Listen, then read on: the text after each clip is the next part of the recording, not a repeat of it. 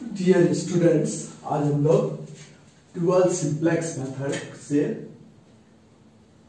LPP को solve करेंगे। यहाँ पर डुअल सिंप्लेक्स मेथड, ये मेथड ऐसा है कि पहले हम लोग देखेंगे इसको स्टैंडर्ड फॉर्म में लाएंगे, यानी ये मिनिमम है तो इसको मैक्सिमम करना है। अगर मैक्सिमम है तो मैक्सिमम ही रहेगा, मिनिमम को माने हर हालत में मैक्सिमाइजेशन का प्रॉब्लम होना चाहिए और ये मैक्सिमाइजेशन होगा। और ये अगर ग्रेटर देन इक्वल टू है तो लेस देन इक्वल होगा, और अगर लेस देन इक्वल है तो वैसे ही रहेगा।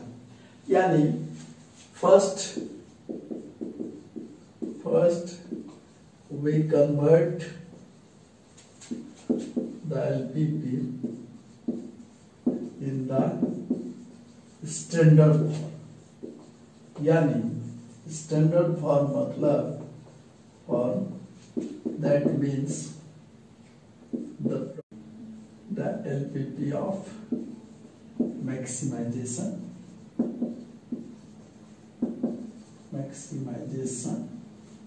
and constants are for less than equal to type by multiplying -1 both sides, यानी LPP, therefore LPP becomes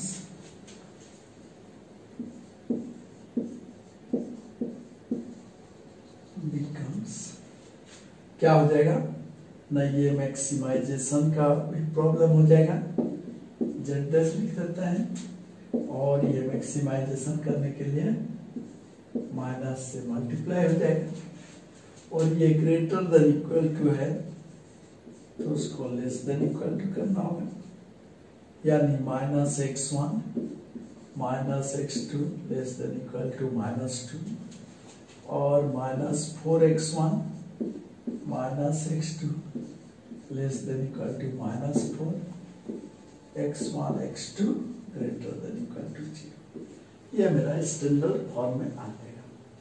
अब हम लोग ये लेस देन इक्वल टू है यानी स्लैक वेरिएबल जोड़ेंगे, और उसके बाद नाउ इंट्रोड्यूसिंग, ये हमारा now introducing slack variables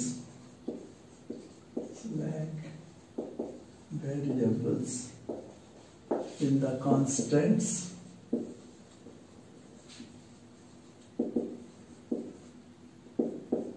the LPP becomes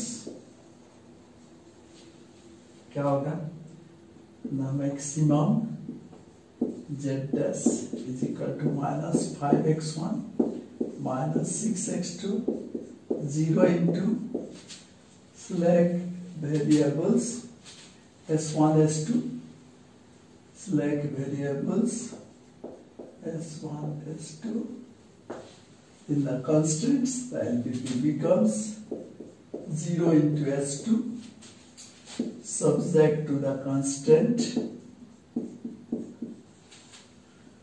-x1 -x2 plus S1 is -2 and -4x1 -x2 plus S2 is equal to -4।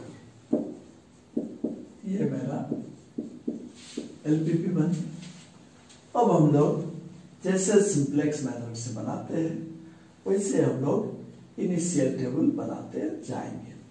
तो initial table becomes now the initial table becomes क्या हो जाएगा ना, जैसे हमारा सिंप्लेक्स बनता है, यानी पहले B CB XB और उसके बाद X1 X2 S1 S2। तो ये क्या होगा ना, इंट्रोड्यूसिंग बेसिक वेरिएबल्स होगा S1 और S2। उसका कॉस्ट वैल्यू क्या होगा, कॉस्ट वैल्यू 0 एंड 0। XB मतलब X1 और S2 का वैल्यू क्या होगा, S1 होगा -2, बाकी सबको 0 मानने से S1 होगा -2, S2 होगा -4। ओके, अब ये कोएफिशिएंट मैट्रिक्स क्या होगा, -1 -4 -1 -1, और S1 के लिए होगा 1 0, S2 के लिए 0 1, और ये कॉस्ट वैल्यू लिख देंगे। कॉस्ट वैल्यू होगा -5, ऑब्जेक्टिव फंक्शन में जो मल्टीप्लाई है 0 0। ओके, अब हमारा Z का वैल्यू क्या होगा, Z डैश, या ना Z डैश क्या होगा ना, CB इंटू XB यानी 0 हो जाएगा। और ZJ क्या होगा, ZJ मीन्स ZJ होगा CB इंटू X1, तो ये 0, CB into X2 0 0 0। ZJ minus CJ क्या होगा, ZJ माइनस CJ होगा 0 प्लस 5 0 प्लस 6 0 माइनस 0। ये मेरा इनिशियल टेबल बना। इसमें क्या देख रहे हैं ना, ZJ minus CJ all are greater than equal to 0, यानी हमारा नेक्स्ट और ये ऑप्टिमम सॉल्यूशन नहीं हुआ। नेक्स्ट हमको और टेबल बनेगा और आगे हम लोग बढ़ेंगे। और ये क्या है ना, ये हमारा देख रहे हैं कि एक जो कोएफिशिएंट मैट्रिक्स है, ये सभी हमारा क्या है -4 -1, तो मैक्सिमम क्या है -4 है, -4, तो यानी यहाँ पर है X1 में है, और यानी X1 इज इंट्रोड्यूसिंग और X1 इज -4, यानी S2 इज लिविंग, और उसके बाद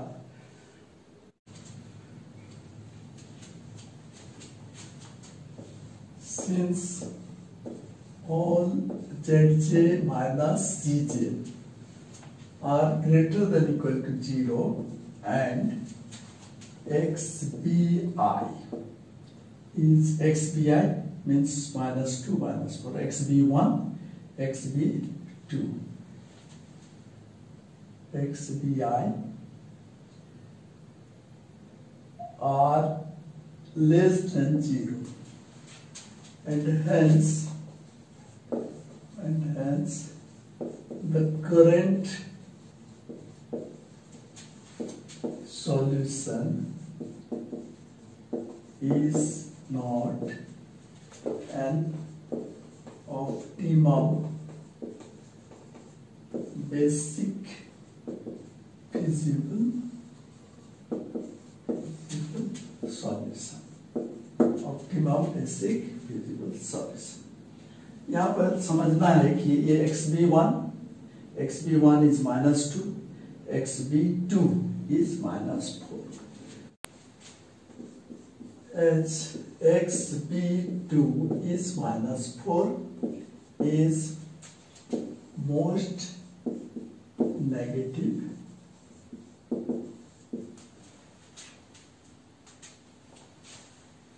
the corresponding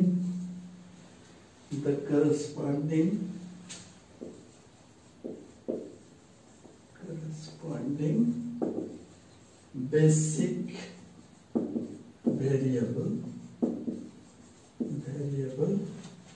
S2 leaves the basis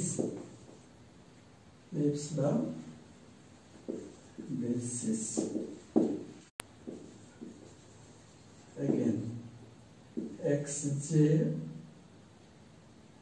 zj maximum of zj minus cj by ai2,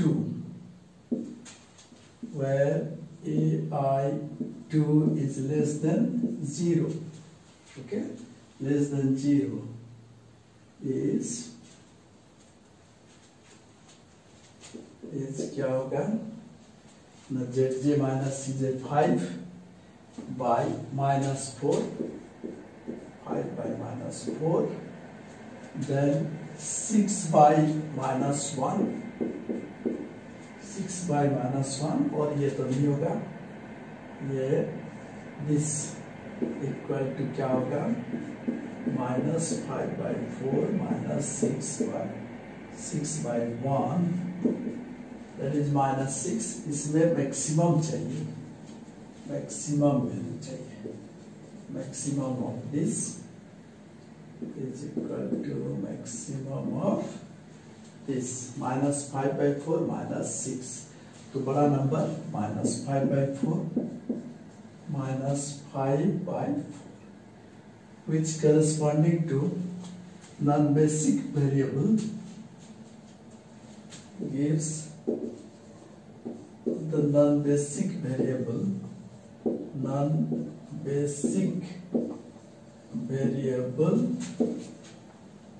x1.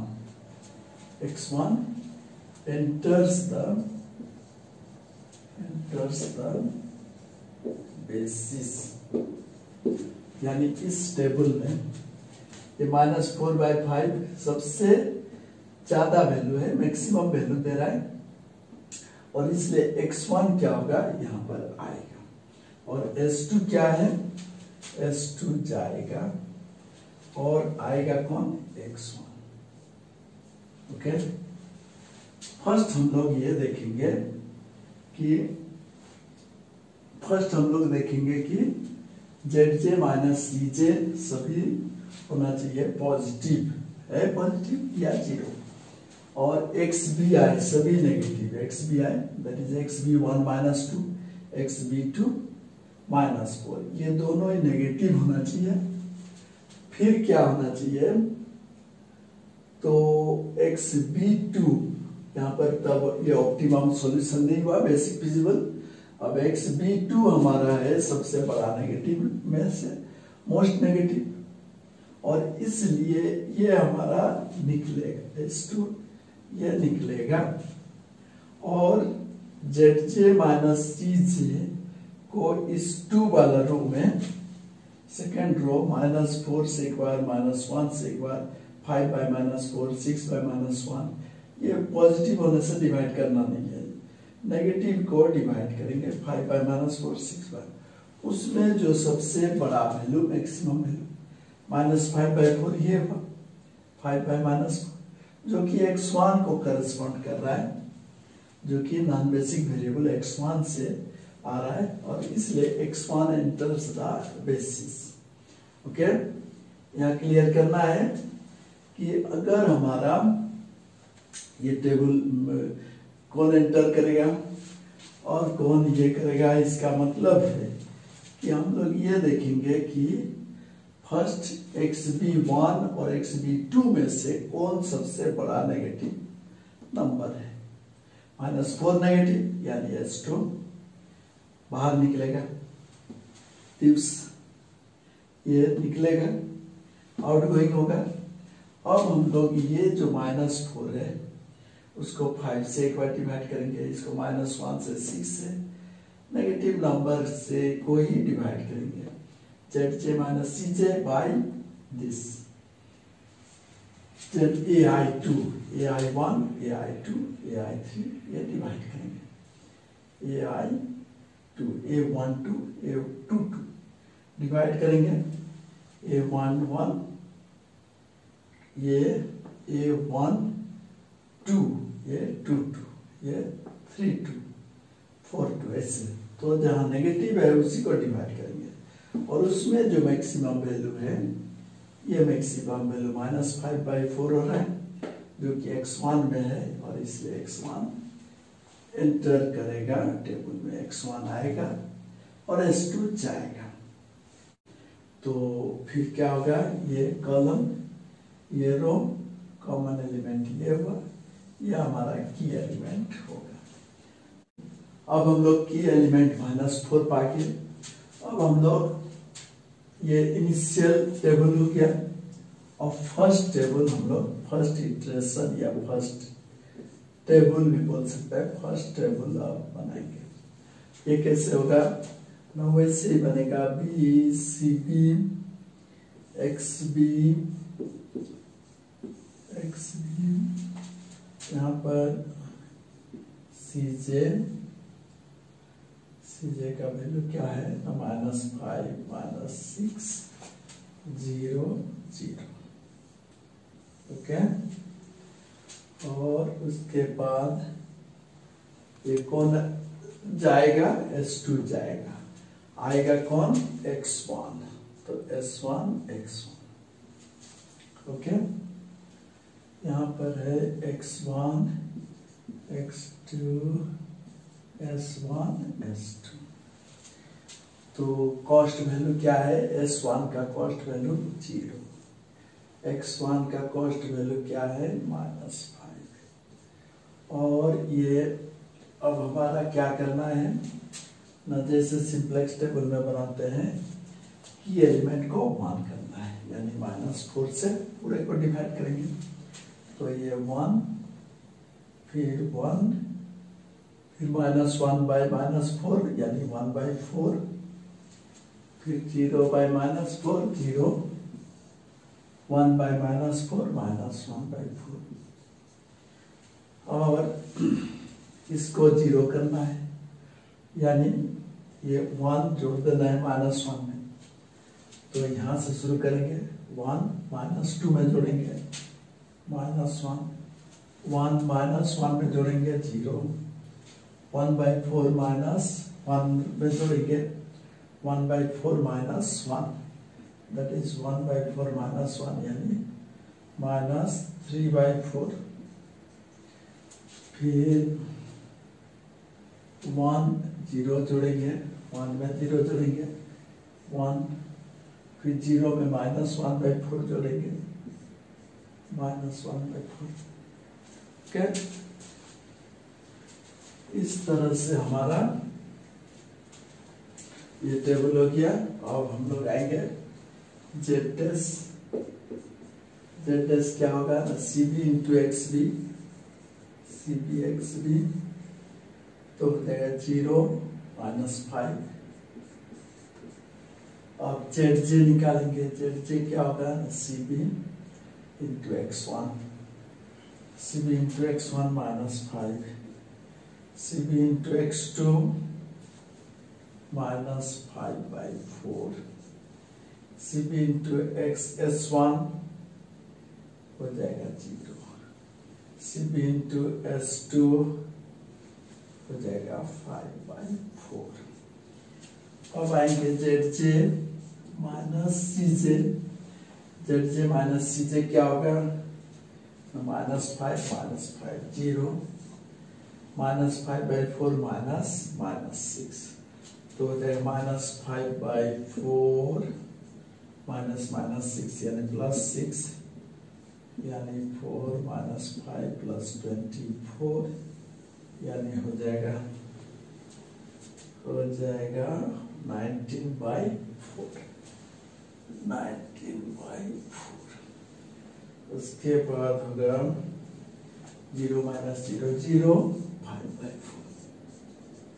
Okay,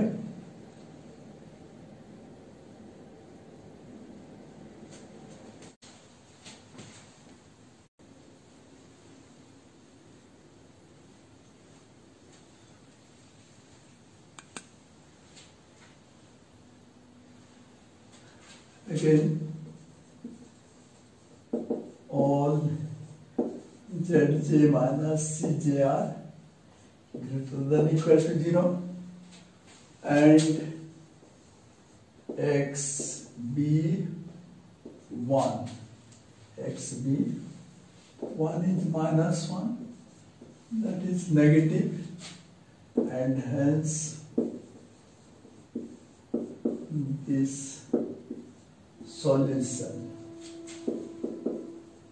is not an optimum basic feasible solution,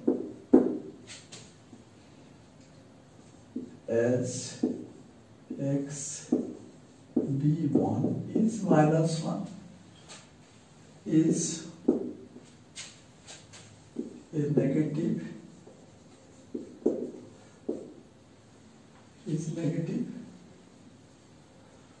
so the corresponding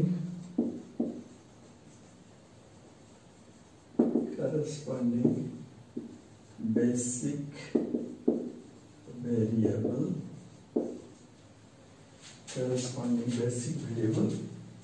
S1 leaves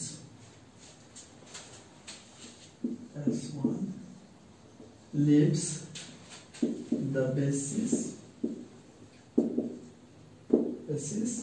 again हम लोग divide करेंगे maximum ZJ minus CJ by AI1, ताकि first में है AI1 से divide करेंगे, जहां पर AI1 होना चाहिए नेगेटिव होना चाहिए।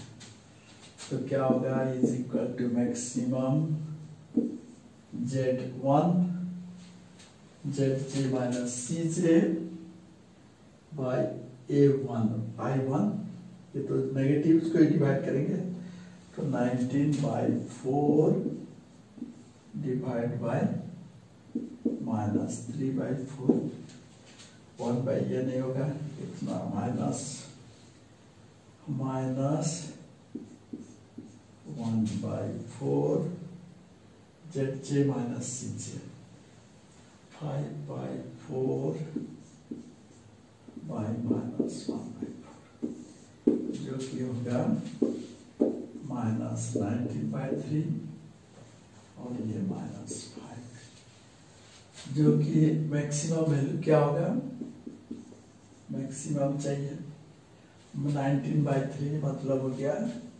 -6 पॉइंट समथिंग, ये -5, तो बड़ा नंबर यानी -5 होगा, which corresponds to non-basic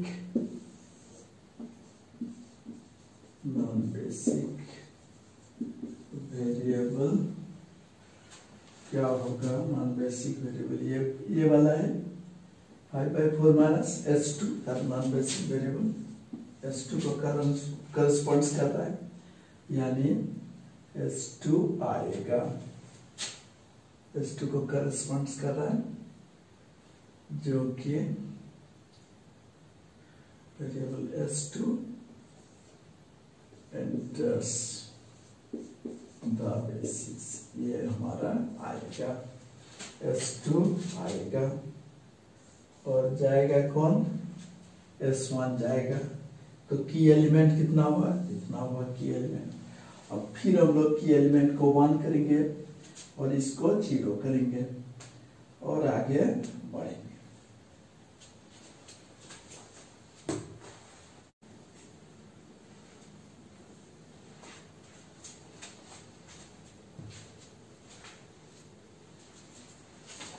second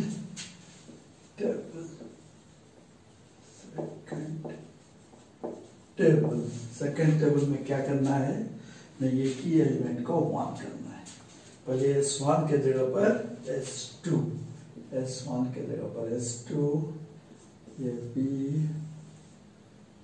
C B X B C B X B C J -5 -6 0 0 CJ X1 X2 S1 S2, और ये हमारा कौन आएगा, S1 के जगह S2, X1 वही रहेगा, कॉस्ट वैल्यू S1 का 0, S2 का भी 0, X1 का -5 और ये क्या करना है, इसको 1 करना है, यानी 4 से मल्टीप्लाई करेंगे -4 से, तो ये -1 इंटू -4 यानी +4, 0 -4 से मल्टीप्लाई, -4 +3 -4, ये 1 की एलिमेंट को 1 करना है, बाकी की एलिमेंट वाला लीडिंग कॉलम को 0, यानी डायरेक्ट इससे ये घटा देंगे, 0 हो जाएगा, तो यहाँ से भी 1 -1 ये 2 हो जाएगा, 1 -0 1/4 + 3/4, that is 4/4 means 1, 0 -1, 0 -1 -1, this plus this 0. Okay.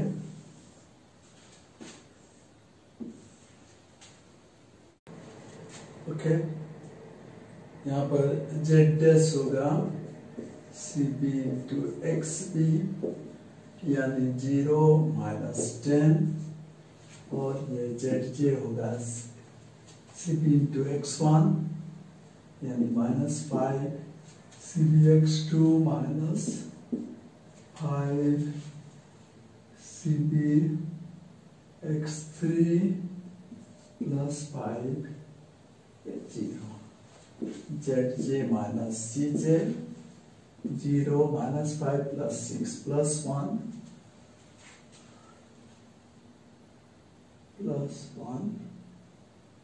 और ये 5 -0 5 0 -0, तो ये हो जाएगा ZJ CJ is all are positive.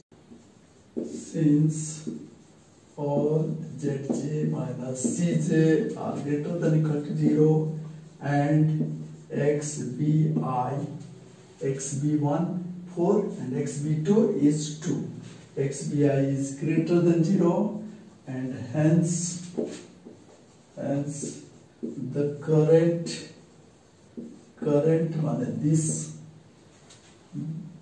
current feasible solution, current basic feasible solution is optimum,